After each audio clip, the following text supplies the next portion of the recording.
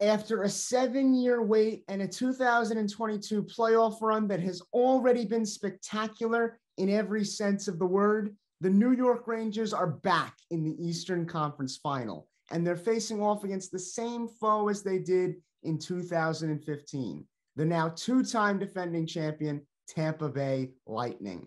Tonight was game one of the series at Madison Square Garden, and it did not take long at all for New York to make their mark.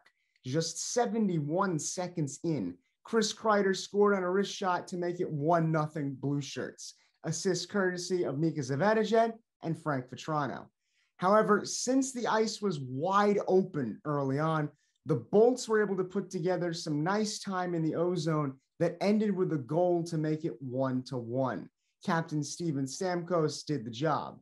After the game, Artemi Panarin spoke about how the action was a bit different from any of the games against Carolina and how that called for a different plan of attack. Не всегда получается. Во-первых, немножко отличается игра в обороне у них. Каролина играет немножко ближе к игрокам.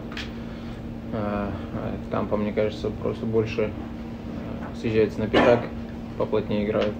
Может быть, поэтому была разница, или мы просто у нас побольше получалось сегодня. You can't always really get the hang of it.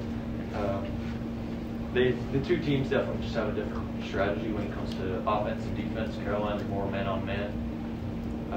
So maybe that's why there was a difference in how we countered them.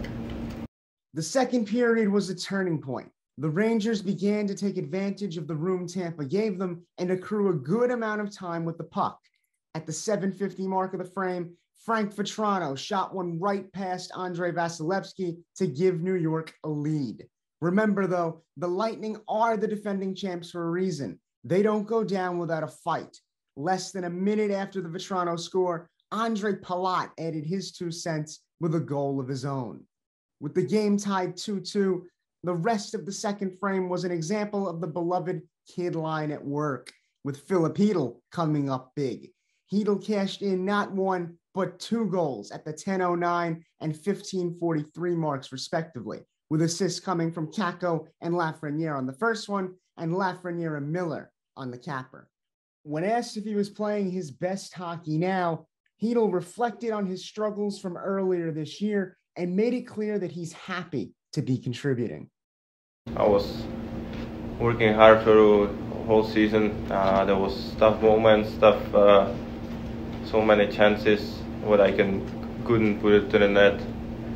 Maybe that hockey wasn't that bad, but when you're not putting puck to the net, like you're not helping the team that much, and maybe start a little bit frustrated. But now that's finally going in. I'm so happy that I can help the team like this and winning the games. The final 20 minutes gave Rangers fans a chance to exhale. At the 32nd mark, Artemi Panarin netted a goal towards the left side of the net, and at the 6:06 mark, Mika Zibanejad scored his 8th goal of the playoffs on a power play chance. That would be all New York would need, making tonight's final the New York Rangers 6, the Tampa Bay Lightning 2. The New York Rangers are now just 3 wins away from reaching the Stanley Cup final. Game 2 of the series will be 8 p.m. this Friday at Madison Square Garden. With WFUV Sports, I'm Colin Loughran.